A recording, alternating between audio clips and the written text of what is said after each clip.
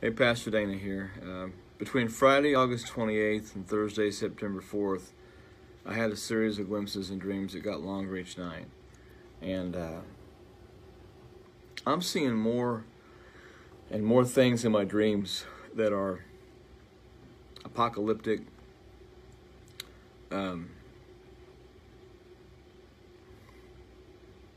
frightening. I don't share these dreams to cause people to have fear.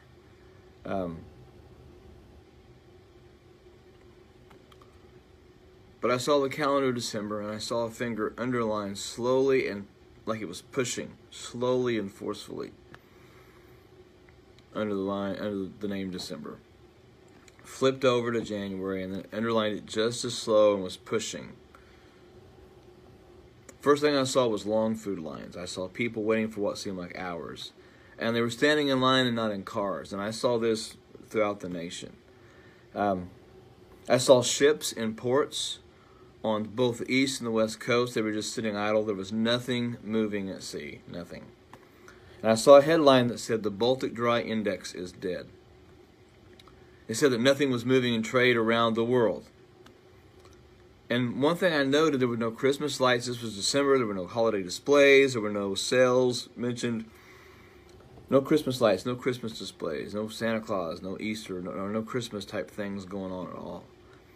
It was a great sadness over the land. And people seemed very dazed and they seemed very confused. But there were Christians who stood out because they had faith, they had hope in Christ. And they looked like burning charcoal. And they were carrying torches wherever they went. And a lot of people rejected their approach, but they kept their faith. They didn't back down from telling people about Jesus. And they kept telling people that they desperately need Jesus at that moment. It was, you need Jesus now. You need Jesus now. You need Jesus now. Don't wait. You don't have tomorrow. You need Jesus now. And a lot of it was rejected, but there were some that were coming and surrendering and praying and being saved in the dream. I saw what looked like shopping malls that had been converted into shelters or living quarters. So it reminded me of Hurricane Katrina when it came through, and the football stadium. The businesses in those malls were shuttered, but I saw people on cots, and I saw food outreach things going on. I saw people who were misplaced. This was not like a homeless shelter. This was like something had happened and people were in shelters. I continued to see shuttered properties. I saw people in homes who were wearing coats, while the windows they were looking at closed curtains, and that's been a consistent thing in the dreams. People inside their homes looking at what's going on. And when people were looking out the curtains came back far enough that I could see more of the snow-like stuff that was on the road. It was dingy, it was dark, it was gray. It wasn't white, pure snow like after a first fresh snowfall. I saw headlines that said, "Nationwide outages plagued the Southwest." Another headline that said, "Americans don't know who to blame for darkness."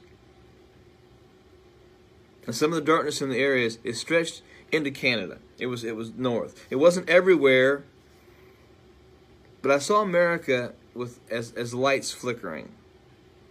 And it was like I saw the whole contour outline of the United States of America, including Alaska and Hawaii. And it was like it was a light like right before a light goes out, it flickers, it starts flashing. That was what it looked like. It was like America was a light bulb about to go out.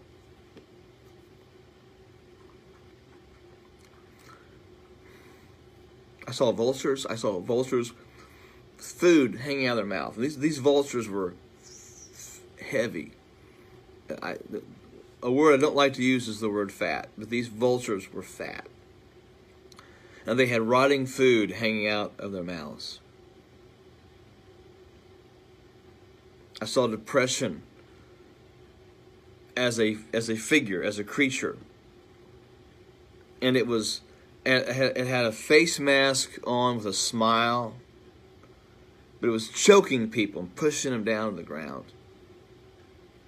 And then I saw the St. Louis Arch, and I saw people standing under the St. Louis Arch in very, very expensive business suits. All of them had very expensive watches, and at their feet were these briefcases, larger than briefcases, almost like it reminded me of like a nuclear suitcase, a nuclear briefcase that they talked about in the 80s. And suddenly all of their alarms went off at the same time, and they hit them, and they grabbed the briefcase, and they got into these black SUVs. And of course, the Mississippi River goes right through there. It divides the country. And I saw them get in the black SUVs, and they went east, and they were going all over the place.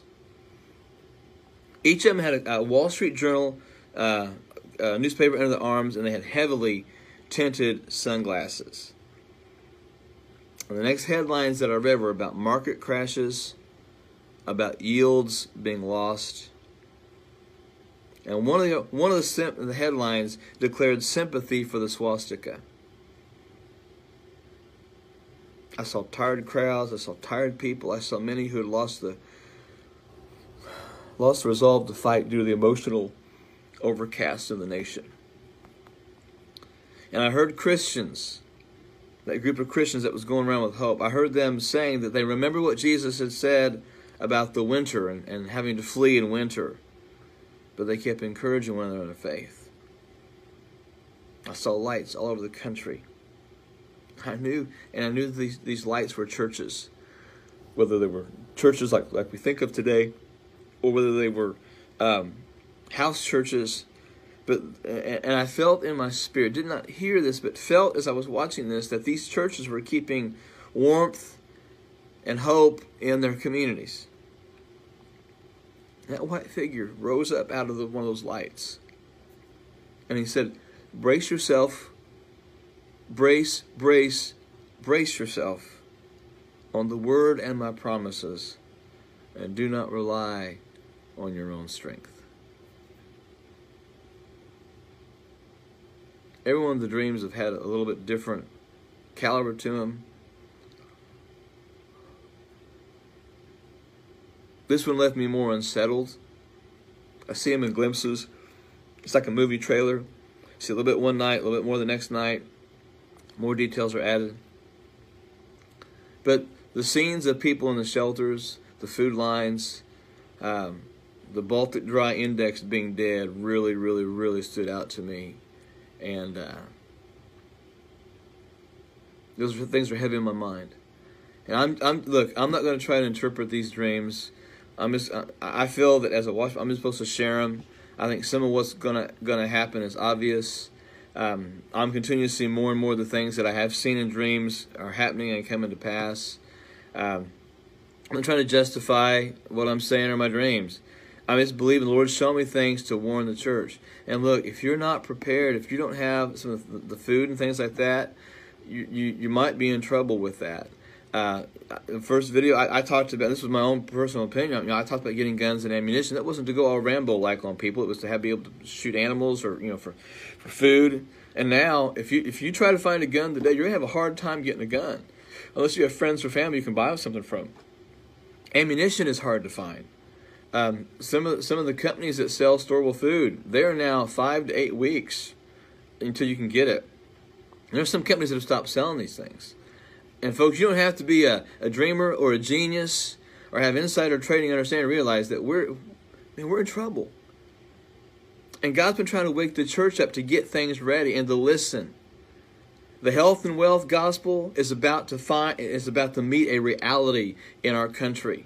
And all those prophets that are saying, oh, it's nothing but good, nothing but good, nothing but good, you're going to stand before God one of these days, those folks are.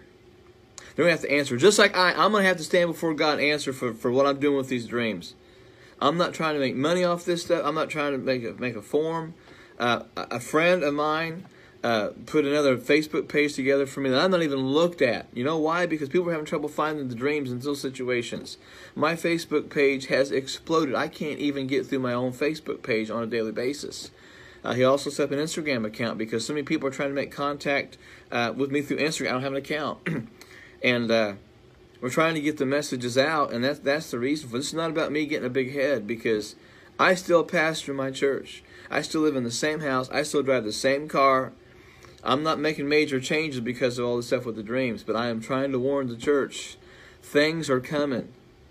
And pastors and prophets, you're telling your people it's going to be okay. I fear for you. I fear for you. So please, folks, pray aggressively, pray specifically, pray strategically. Say, Lord, what should I do for my family? And get on it. Get on it, get on it, get on it. I've been saying this since June.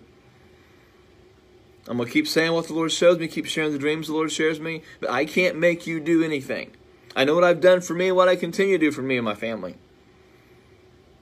But folks, don't ignore the warnings. That's all I'm going to say.